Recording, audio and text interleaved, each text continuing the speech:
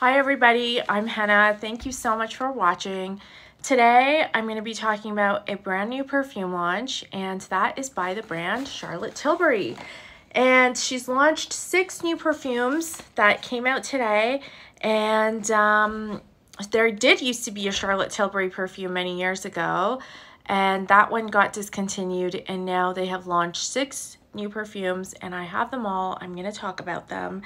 Now, the launching of more than one perfume at a time is kind of something that it has been trending in the perfume industry for a little bit. There's something for everybody instead of just launching one thing with one point of view. And I can still remember when I used to be a huge Tom Ford fan, and I used to look forward to seeing what the newest launch would be. And I remember the shift from there being one perfume launched at a time to then there being 3 perfumes launched every season, or sometimes 2. And I remember feeling a little bit alienated as a consumer and a fan, because to me, I could see that they were trying to get more of a market share, and I understood it, but as someone that looked forward to each and every launch, it kind of felt like there was nothing special anymore, and it was just 3 things, and there would be 3 things or 4 things or 2 things every single season. And I mean, Jo Malone is another example of that, where, you know, there was a shift from launching 1 perfume that was really special to launching 3 perfumes or 5 perfumes even. And I think as a consumer, if you already love the brand, it kind of feels like the thing that you bought last season isn't special anymore, because now there's 3 more things, and people are going to forget about that one special thing that was really cool, you know, not even 3 months ago. And then what ends up happening more often than not is these older perfumes end up at discounters. They're way cheaper. You kind of feel like an idiot if you were one of the first people that bought them and you paid full price. And then there's, you know, something new. People are going towards something new, and then that's going to be discounted a few months later. So it's always interesting, something to pay attention to when brands are bringing out many perfumes at a time. In this case, we have 6 perfumes, and they kind of it feels like a solid collection that's not seasonal. It's not trendy. It's just 6 different, I would say, scent profiles that appeal to 6 different kinds of customers. From the little bit that I've smelled these and worn them in the past few weeks that I've had them, I was able to get them a little bit earlier. I would say that they are all beautiful, and there's something for everybody. And the best thing about the collection is that there is not a Baccarat Rouge 540 dupe in sight, so they did not go in that direction, but they've kind of covered some really popular, beautiful, appealing scent profiles, and I will take you through each scent and let you know what those are. So this is the outer packaging that the perfumes come in. This particular one is called Calm Bliss, and then when you open it up, you can see the bottle in the center. Of course, I think there was plastic around all of these, and on the inside, there's a little bit of a description of the perfume. Enter a tranquil oasis where peace and harmony fill the air, a calm infusion to help soothe your senses. It's a feeling you'll want to share. Float on a meditative symphony with musk, lavender, and notes of tonka bean, a watery accord that takes you to the sea. It's an ambient, serene dream. Like newborn skin that smells so pure and lotus flowers in a lake, it's blissfully relaxing and calming, a peaceful, restful escape. So there's a little poem inside each of the boxes. The boxes are beautiful and worth hanging on to, in my opinion. And, you know, for the average consumer who's going into store and knows nothing about these scents, they're going to be able to open it, read the little description, and kind of get a sense of what the perfumes are and how they're supposed to smell. So let's go through them all. And the price point is $150 US per 100 ml bottle, and this is what the 100 ml bottles look like.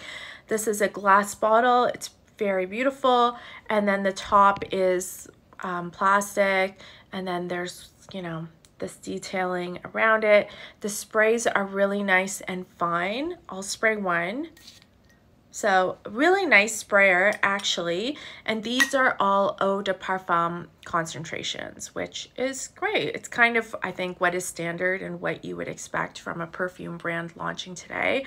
This detailing was something that was part of the older Charlotte Tilbury perfume bottles. Also, I never got any of those perfumes or that one perfume, so I only remember seeing pictures of it. I'm sure you could find pictures online if you were really curious, but she seems to be really enamored with this genie in a bottle and perfume being kind of like a potion that, or a spell, puts a spell on people. Like that kind of imagery seems to be really part of the perfume part of the brand. So that's something that has been consistently there for a long time and is not something that is new to just this collection.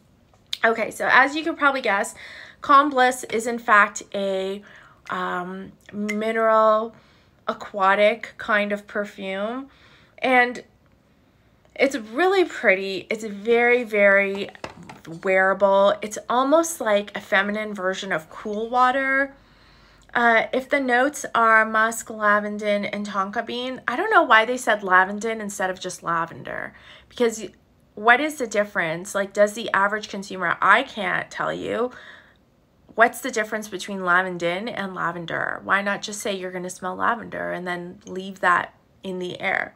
So you do get lavender when you first smell this. Tonka bean, I don't really get a lot of tonka. And then lotus flowers, again, yeah, I don't really get a lot of lotus flowers either. I just think that this is a very aquatic kind of perfume. Makes me think of the ocean. There is a freshness about it. It's not very sweet. And if you want kind of an easy wear that's great for every day, that's very office space safe, then this would be a great one to pick. I would also say that this leans pretty unisex. Like, this doesn't feel super feminine to me. I think a man could easily wear this. So if you're looking for something that you can share with someone, then this would be my first pick. And that one is called Calm Bliss. The next perfume is called Joyphoria, and I'll read the description.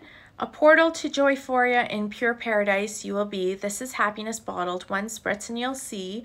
Like a ray of golden sunshine, you will glow with delight, balmy, warm, and radiant. Turn your face towards the light. It's escapism, celebration, and pure abandon with a sunny bouquet. A blend of ylang-ylang, solar vanilla, and jasmine sambac to attract happiness to your day. Indeed, this is a pretty happy perfume.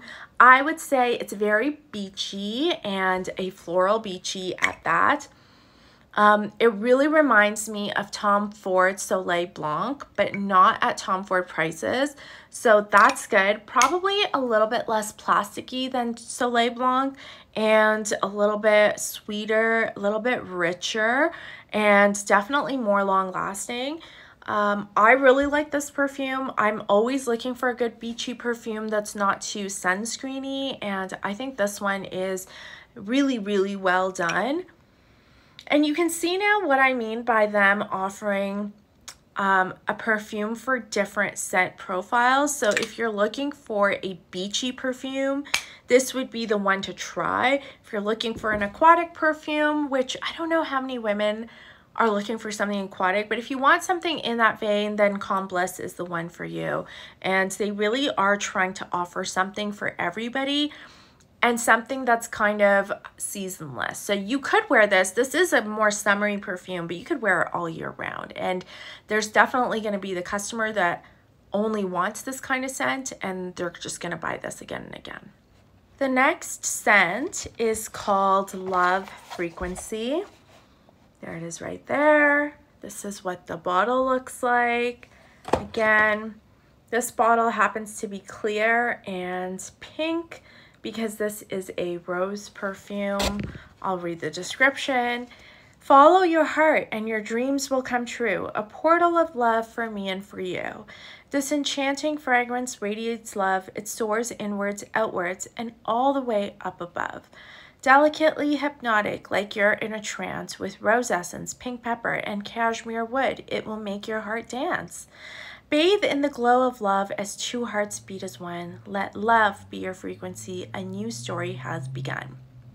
Okay, so rose essence, pink pepper, and cashmere wood. Yes, absolutely to rose. Again, why didn't they just say rose instead of rose essence? Maybe they're just trying to make the rhyme follow the meter of their poem. Now it makes sense. Okay, that's why.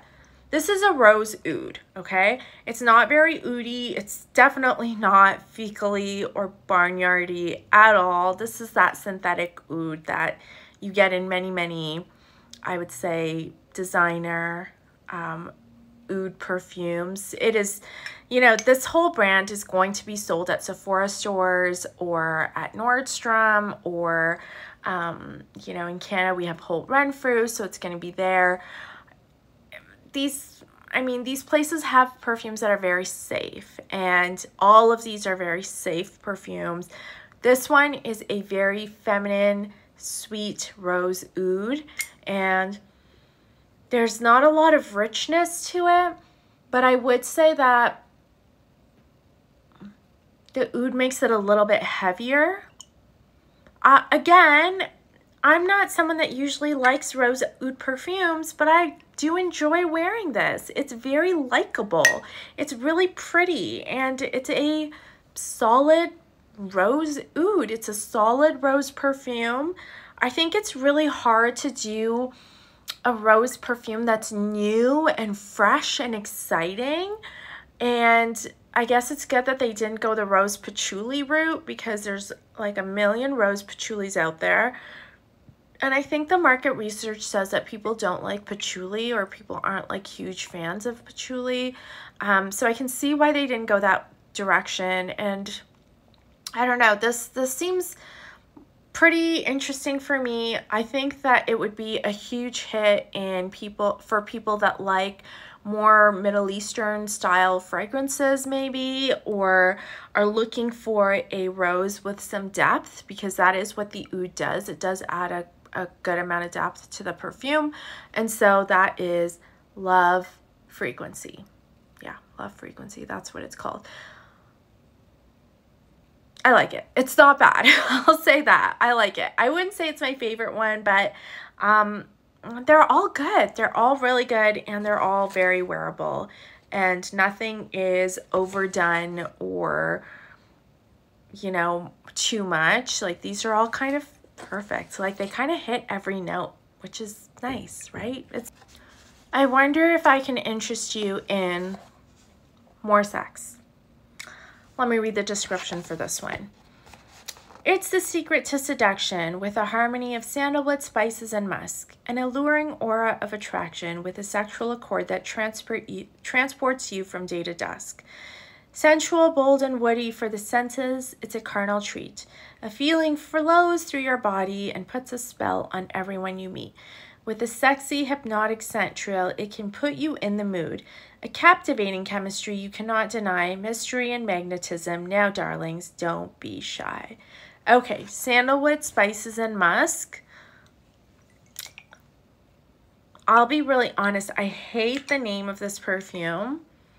I just think it's very cringy, but the scent profile is, again, appealing, wearable. This is kind of a heavier, more potent sandalwood and musk perfume. I don't really get a lot of spices from it, but it does feel really rich and better for cooler weather or for nighttime. So that one is called More Sex by Charlotte Tilbury. I really like this next perfume because I think it's a scent profile not offered to women very much. I think that when brands come out with perfume for women, everything smells like a cupcake or vanilla. And this next one is actually a green perfume, and I think that that is great. I think there needs to be more green perfumes on the market. So this one's called Magic Energy, and I'll read the description. Awaken your senses with a boost of fresh energy. Notes of cypress, bergamot, and Palo Santo accord. It's love, light, and purity. Call upon the earth and sky to reawaken a new you.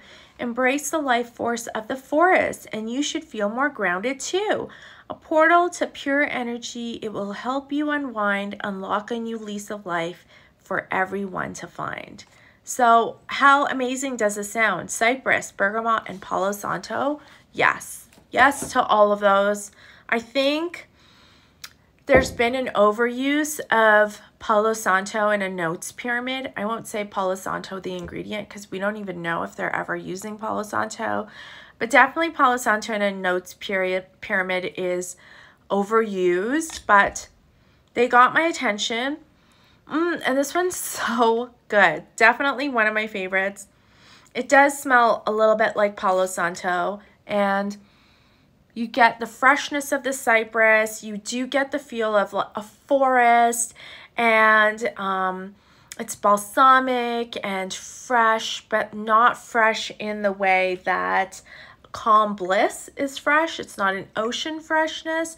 It's a walking in the forest, being in a garden, that kind of freshness. And it is quite uplifting. It is really, really nice to find this kind of perfume in a selection. My prediction is this one will be the least bought because I don't know if people really understand these perfumes and their place in a scent wardrobe. You cannot smell like vanilla all the time. It's the way that you can't wear, you know, a ball gown to work every day unless you're like on stage every day. But, you know, you don't dress formal all the time. You don't eat ice cream for every meal.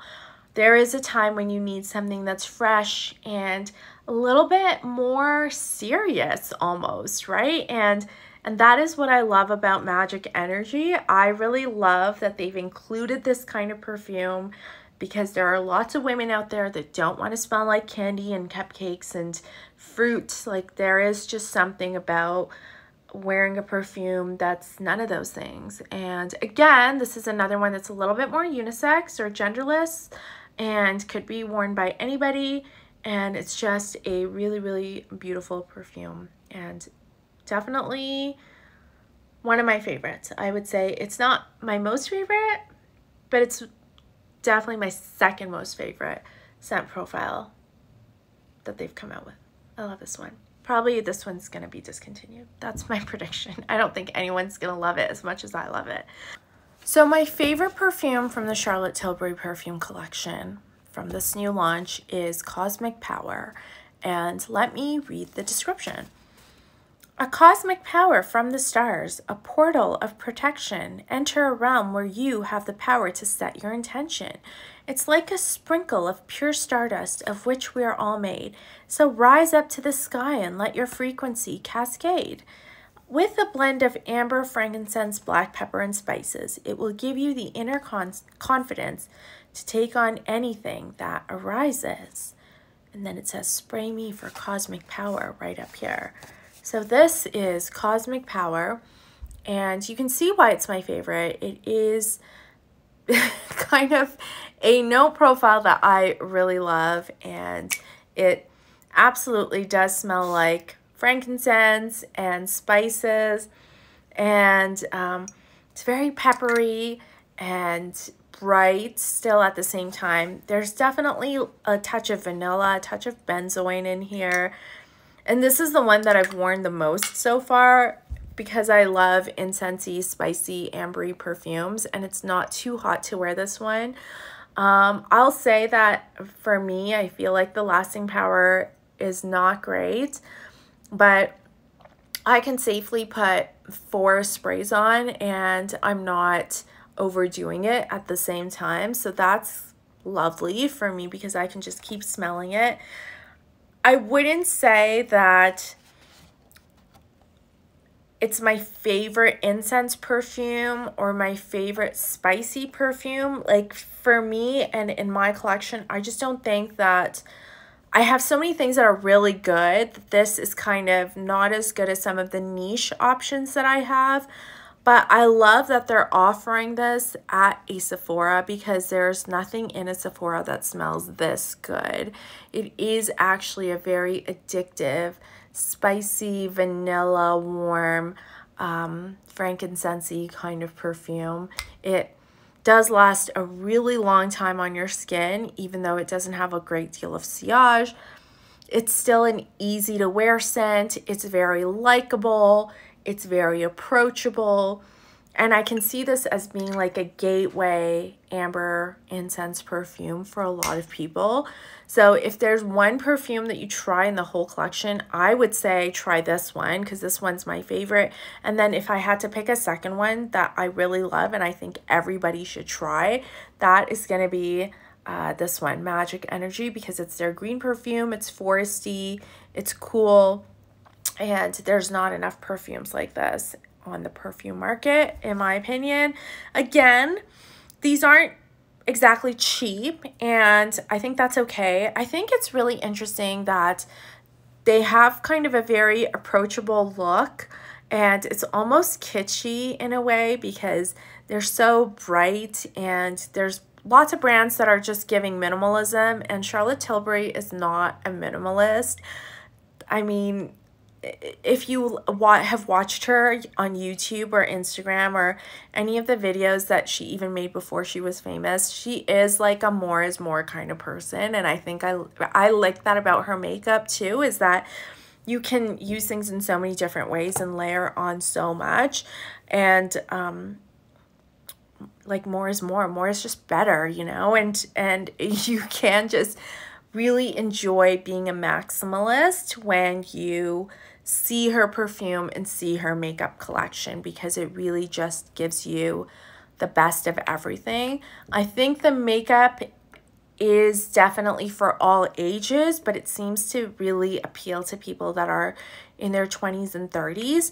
I think the skincare is really interesting because it smells kind of old-fashioned. Like, she has some things that smell like gardenia and some things that smell like roses.